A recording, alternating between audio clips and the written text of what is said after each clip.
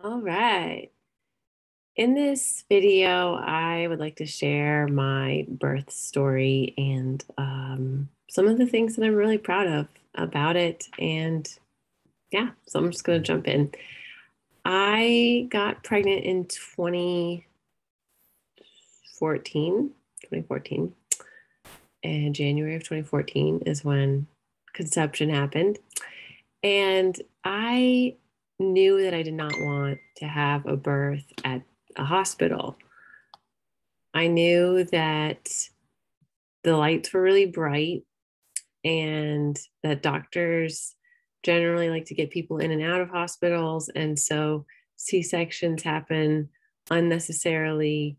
Um, and just thinking about my cat, who growing up made itself a little cave and then had the four kittens, I wanted to do that. Not four kittens, just one baby. But I wanted to have a cave like, darkly lit, low light, etheric, meditative music playing. Like, I wanted this very sacred space to birth my child. And fortunately for me, there's support from my mother and my partner at the time, who were totally on board with me having my baby at home. As I started to tell people, especially at prenatal yoga and different things I was doing, that I was having my baby at home, people were shocked. The responses that I started to get from people were really astonishing and fascinating to me. I had no idea that it was so countercultural to have your baby at home. I didn't know this because I was born in a birthing center and my siblings were born at home. And I watched my littlest brother, who's, now 6'4", but I watched him, his head crest and him be birthed in the upstairs of my house. I watched my mom give birth to him, and it felt so natural and beautiful. And the things I'd seen on TV shows and movies with the bright lights and the women on their back just seemed really intrusive and not supportive or nurturing for birth. So that was what was normal for me. A home birth was that was what was normal. Going to the hospital was abnormal. That's how I grew up. So of course I didn't want to go to the hospital. So I never went to the hospital. I never saw a doctor once. I did not have an ultrasound.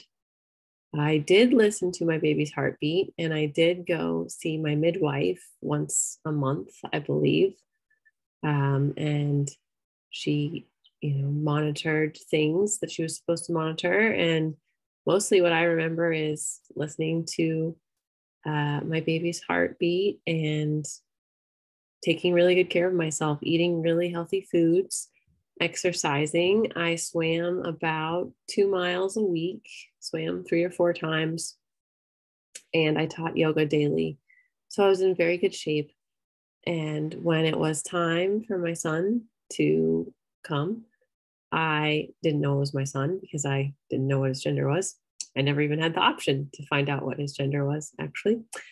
And it was 8.5 hours of labor and an hour and a half of pushing. And it was not painful. I don't remember it painful. I did a hypnobirthing. So I did some hypnosis and meditations, really helping my mind embrace the idea that childbirth is intense but not painful.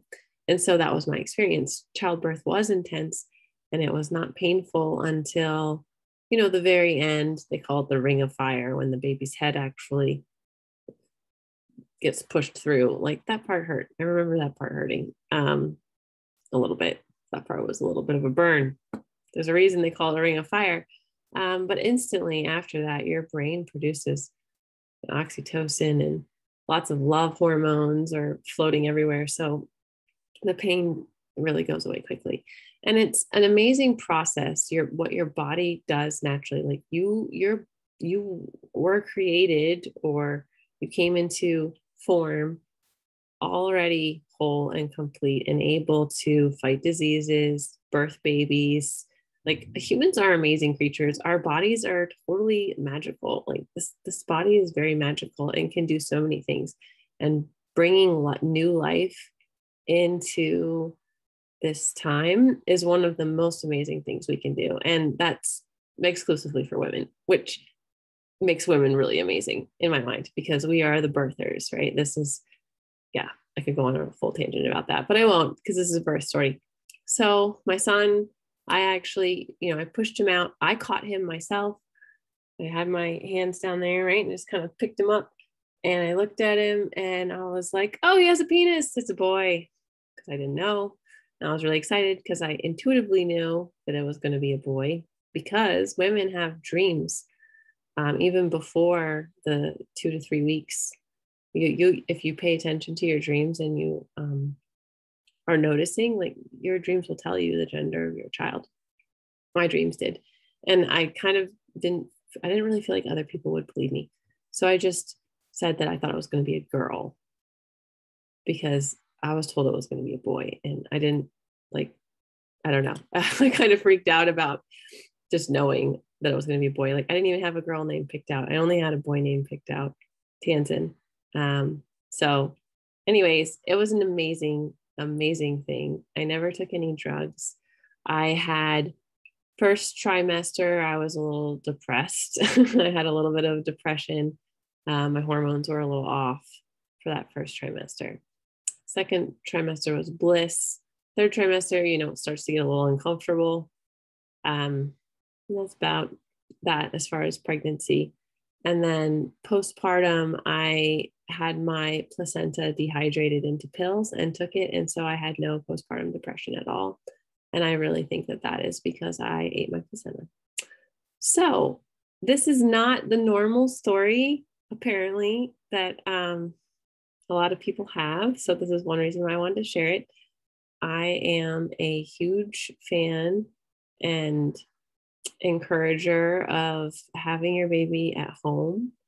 You really don't need anyone. My mom was in and out, mostly taking pictures. The midwife was in and out, mostly just checking on me. And I was there with my partner the whole time, just laboring in the warm water, in the water tub, on the bed, in the shower a little. So yeah, it's a really beautiful natural thing. And I think it is good to have an emergency plan. Be close to a hospital, know which hospital you're going to go to if something happens.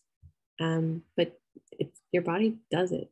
Your body is magical. So I am very proud of myself for never going to a hospital and never even talking to a doctor. They kind of terrify me.